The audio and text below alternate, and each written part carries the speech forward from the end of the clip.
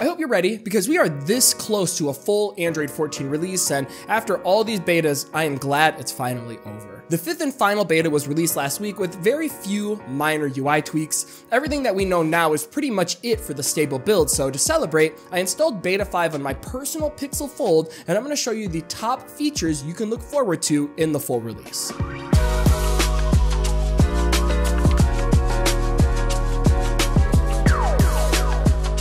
Now, this isn't a full review, I'm just showing you some of the top features you should know about, starting with a complete lock screen overhaul. It's hard to tell, but I believe the Pixel 6 and above will be getting this feature. Other than that though, I have to give Google huge props for this one because if you watch my most recent Pixel videos, I always complain about the ability to personalize, so it's really nice to see Google deliver on this. Google designed a whole new section dedicated to lock screen customization, which you can get to from the settings or long pressing on the lock screen. Here, you can change between 7 brand new, relatively well-designed clock faces. Personally, I really do wish there was third-party developer support because that would make this huge, but for now, it's a great start nonetheless. Along with the clock faces, you can alter the colors, size, and if you look closely, there's a new section for shortcuts that you can edit as well. This came in beta 4, and as you can see, you get a small handful of shortcuts for the camera, do not disturb, flashlight, Google Wallet, etc. On first impression, it's a welcome addition. Again, I just wish that third-party developers had access to add their own custom functions. I think it would be pretty cool to have a weather shortcut or a timer or Google Keep, Quick Notes, or just anything for third-party apps to take advantage of this feature. Overall, like I said, big props to Google for this because customization is something we've been asking for quite some time now, or at least something I've been asking for, and I'm really happy to see some love come to this area of Android. A nice little utility for single screen users is the ability to drag and drop text while switching apps. This may sound familiar as Android 13 introduced drag and drop for split screen multitasking, and now in Android 14, you can move text while in the app switcher. In practice, you long press on text or on an image with one finger while using the other to switch to the app of choice, then drop the item in a text box. In my use case, it's really helpful for transferring text out of Google Chrome or Google Keep. Of course, this isn't a huge feature by any means, however, it is a nice quality of life change for those that didn't know. Up next is a long-time feature that iOS users should be familiar with, and that's triggering the flash when you receive notifications. This is really an accessibility first feature for those hard of hearing, but I'm sure you've seen teenagers and other people use it from time to time. When you turn this feature on, notifications and alarms will cause the flash to blink.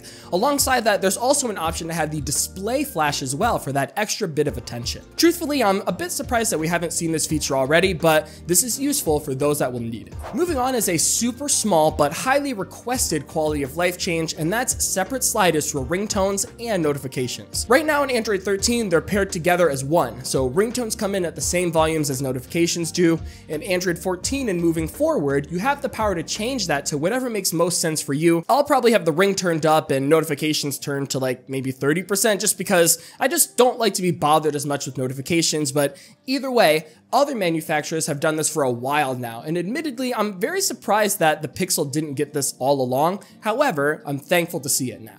Android 14 also includes an option that I've been going crazy without, and that's finally able to automatically unlock your phone when you type in a correct PIN code. For security reasons, I can understand why they held off for so long, but seriously, as a consumer, I want the choice, and now I finally have it.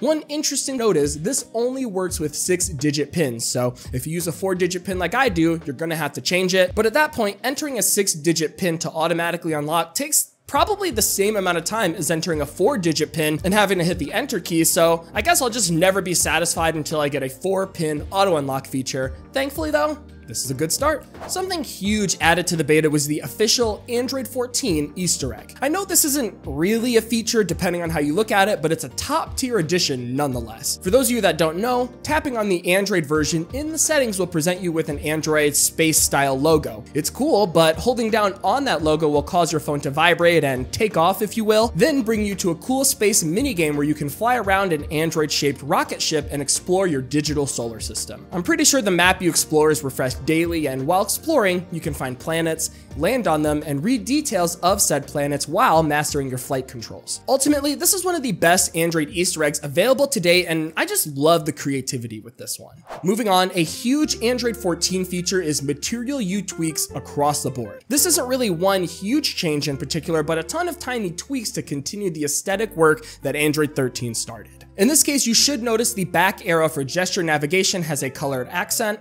system toggles are updated, long press menus for the home screen have been changed a bit, adaptive icons are more pronounced, there's a new colored indicator for when you're charging your device, and a new animation that shows when you play music. On top of that, your pin codes for unlocking your phone will now show up as a Material U style shape, and these are just a few examples of the many changes sprinkled out over Android 14. While not a major change by any means, these Material U tweaks should help support the design language overall. Quality of life changes is the last major Android 14 feature that we have to talk about. These are all tiny changes as well, like tweaks to the share menu, where hitting the more icon will show you a redesigned menu and a full view of the item you're about to share. The battery saver toggle now shows you more feedback when you turn it on, indicating you have the choice to choose between extreme or standard battery saver mode when selected, with a slightly altered icon to match in the status bar. Also, there's a new font size toggle to quickly change the text size when you need to. In the gesture navigation settings, you should notice a new tutorial, which should certainly be useful for those newer to the Pixel ecosystem. Predictive back gesture animations is another quality of life change you should keep an eye out for. This is technically a developer option still, with the expectation to come to the stable version of Android, but in this case, activating predictive back gestures will show you a preview of the screen you're returning to when navigating inside an app. Lastly, you can see the year your device was manufactured by going to About Phone and Model.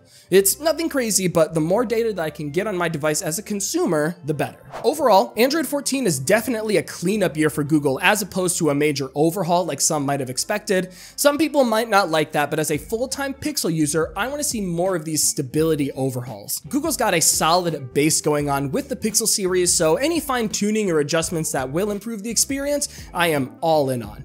At this point, we're really just waiting for the full stable release, which might happen in September, October. However, we have no way of knowing, at least right now anyways. In the meantime, please leave me a comment and let me know what your favorite features are with Android 14. Mine has to be lock screen customization without a doubt, but let me know what you guys think. Other than that though, that's everything that I have to share on the Android 14 beta and the best features so far. This has been Jordan Floyd from 9to5 Google. Thank you so much for watching, and I'll see you in the next one.